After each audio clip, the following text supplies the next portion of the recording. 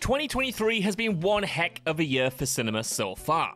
Whether you've been craving action-packed blockbusters, glossy prestige films, or innovative lo-fi indies, 2023 has delivered in spades over its first 6 months, enough so that singling out just 10 of the best movies sure isn't easy, but hey, we've had a crack at it. And with that in mind, I'm Josh from WhatCulture.com, and these are the 10 best movies of 2023 so far. Number 10, Air. An origin story for a shoe doesn't really sound like a recipe for a great movie, but as ever it comes down to the script, the filmmaker, and the cast at the centre, and in all of those areas Air passes with flying colours.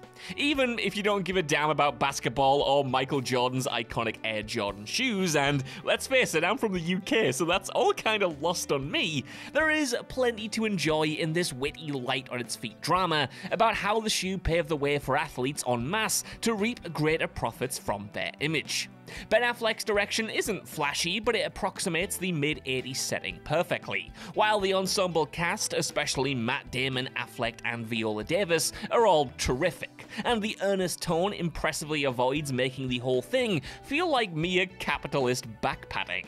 As well as this movie plays to broad audiences though, it goes without saying that sports fans and those who actually own some Air Jordans will especially eat this up. So, after this movie, the question is Ben Affleck back on top form as a filmmaker? Let me know what you think down in the comments. I'm pretty inclined to believe it. Number 9, Scream 6.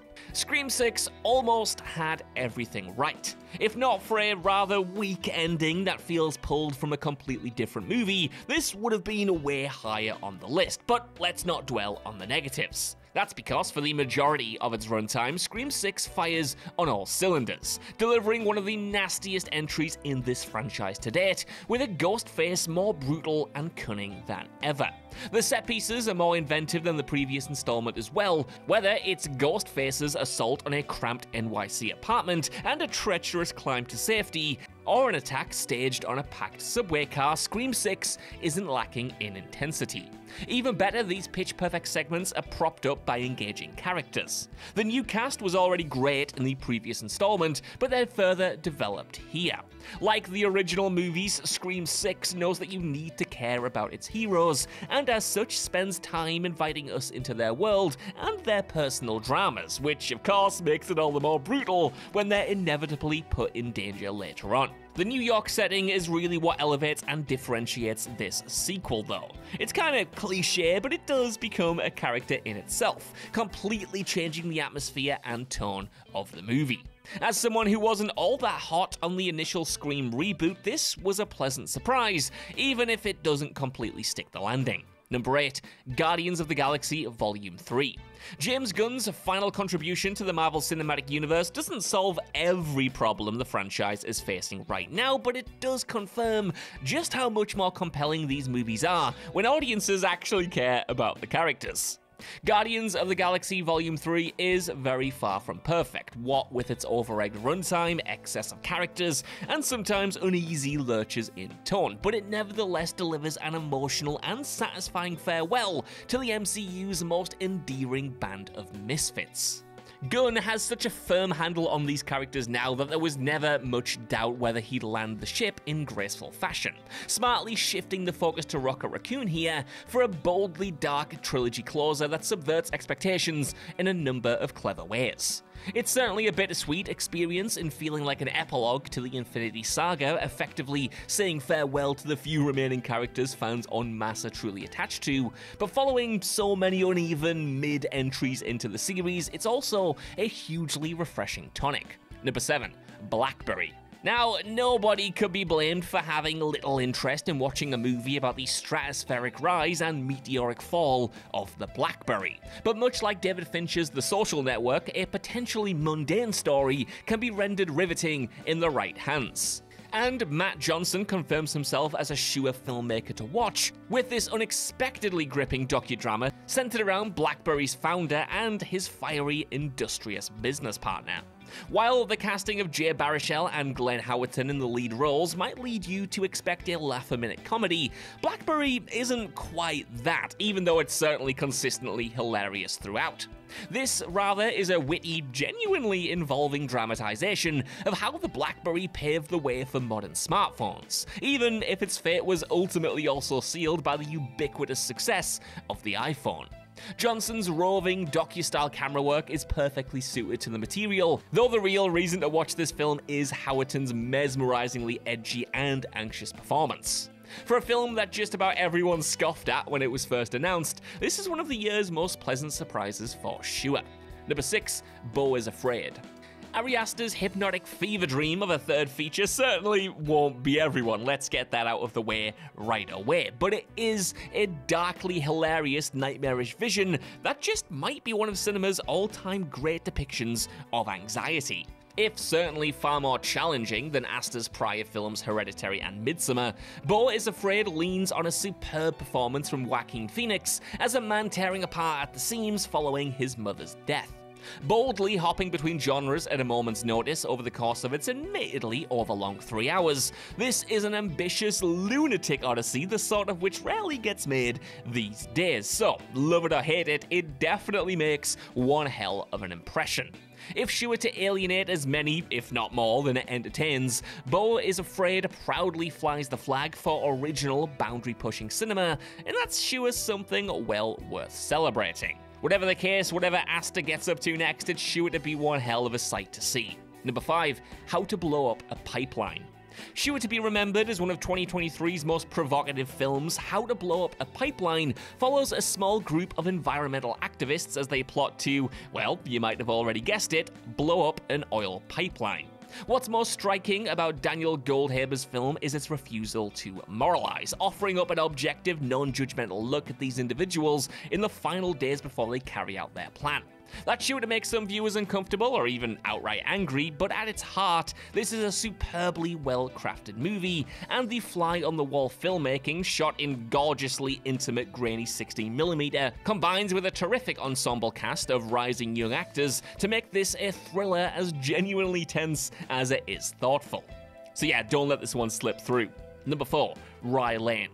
Proving there's still plenty of life in the rom-com yet, Rye Lane takes the confined scope of the Before movies and melds it with the eye-wateringly dynamic visual palette of a Wes Anderson film to deliver the genre's best effort in, well, forever. Rye Lane takes place over the course of a single day in South London as two newly single strangers get to know one another. It's a familiar enough setup, yet per the wonderfully witty script, charming performances, and evocative sense of time and place, this is an 82-minute gem of a film that's quite tough to resist. As a testament to both the rom-com and British indie cinema as a whole, Rye Lane finds profundity in human connection while proving that rom-coms need not settle for flat utilitarian lighting and dull, washed-out colours. Number 3, John Wick Chapter 4. Despite the third John Wick movie setting a seemingly impossible standard for balletically brutal action, Chapter 4 somehow topped it against all odds. A 169-minute globe-trotting epic that largely earns its concerningly expanded runtime. The latest sequel doubles down on its pulpy world-building and, most importantly, gives audiences a supersized serving of eye-meltingly gorgeous, blood-soaked mayhem. Keanu Reeves gives arguably his most compelling performance as Wick yet in a film that one-ups the carnage to surely can't be undone levels, while Donnie Yen steals every scene he's in as the blind, wisecracking assassin Kane. It'll certainly be interesting to see where the franchise goes from here, but if this does indeed end up being the linear swan song for Reeves' assassin, well, he's ducked out with one hell of a masterful finale. Action cinema is rarely this exciting, technically impeccable, and darkly hilarious all at once, ensuring that director Chad Stahelski has cemented himself as an all-time great filmmaker in this genre. Number 2, Are You There, God? It's Me, Margaret. Judy Blume's legendary 1970 novel gets an outstanding adaptation from Kelly Freeman Craig, who also directed The Edge of 17, which, in a just world, should court serious awards attention by year's end. An incredibly warm, charming coming-of-age dramedy, Are You There, God? It's Me, Margaret, captures the anguish of early adolescence in a confrontingly honest manner sure to resonate with plenty of people across the globe. Yet Craig's refusal to sanitize the tricky edges of burgeoning womanhood differentiate it from similar films.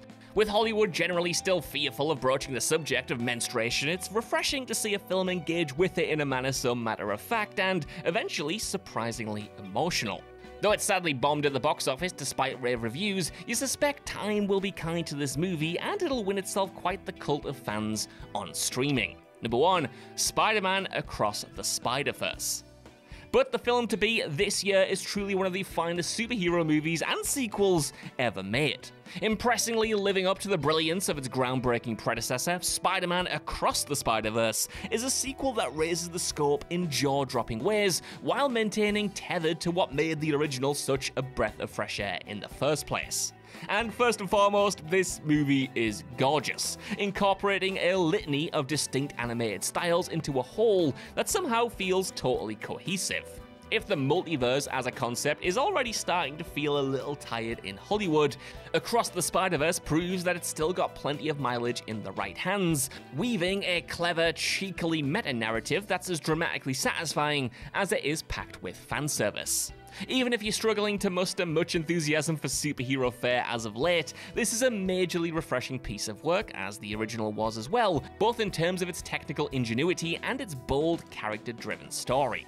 If the filmmakers can stick the landing with next year's Beyond the Spider-Verse, then they'll have delivered one of the greatest movie trilogies ever made. And also, just as a heads up, try to see this before it gets spoiled because there are some delicious twists and turns in there. So, that's our list. I want to know what you guys think down in the comments below. What did you think about these movies and what tops your list so far this year? Let me know, and while you're down there, if you could, please give us a like, share, subscribe, and head over to whatculture.com for more lists and news like this every single day. Even if you don't though, I've been Josh. Thank you so much for watching, and I'll see you soon.